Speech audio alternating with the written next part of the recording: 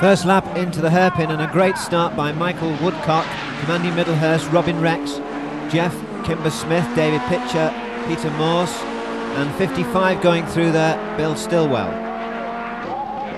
Second lap, still Michael Woodcock, just in front of Andy Middlehurst. A shot there of 66, David O'Dell. Third lap, Michael Woodcock, under pressure from Andy Middlehurst.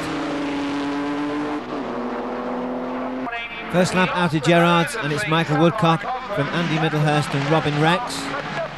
And already up into fourth place, Jeff Kimber-Smith ahead of David Pitcher, David O'Dell, Peter Morse and Bill Stillwell. Second lap, Woodcock with a good lead over Middlehurst and Rex. Fourth is still Jeff Kimber-Smith. Then it's David Pitcher. Peter Morse now ahead of David O'Dell and Bill Stillwell. Third lap, and on this lap Michael Woodcock put up a fastest lap for the race with a time of 50.73. That's a speed of 95.80. Very close now for second place. Fourth lap,